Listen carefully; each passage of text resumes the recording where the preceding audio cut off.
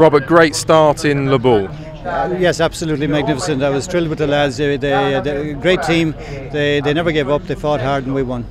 Same team here? The same team, yeah. We've got Shane Sweeten with Amaretto Darko, who was very, very good in Le Boule. We've got Billy Toomey, but he brings Tinka Serenade, not Romanoff. Tinka Serenade was fantastic at the championships. She's a brilliant mare and she's going to raise the bar for the rest.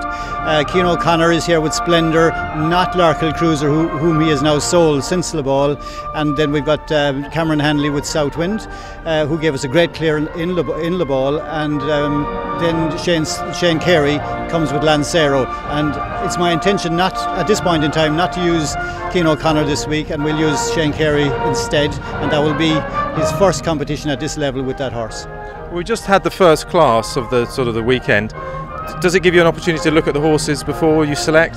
Absolutely. Our horses have different needs, and we've jumped a few of our cup horses already this morning in the small class, just to give them a feel of the ground and a feel of the atmosphere and the ring, and I'm pleased. Yes. And there are two more competitions today, and the next competition, Tinka Serenade, jumps.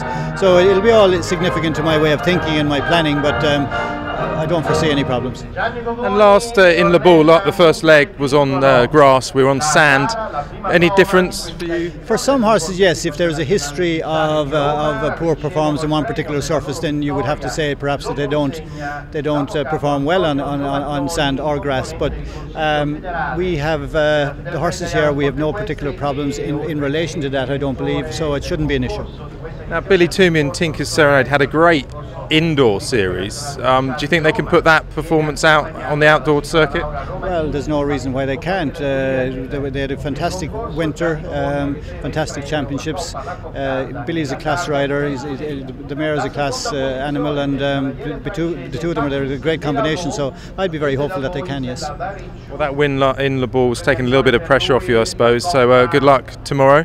Thank you very much. It has taken some pressure off, but you know, we have a plan, and the plan is to qualify for the Olympics in Madrid in September. That is our main goal.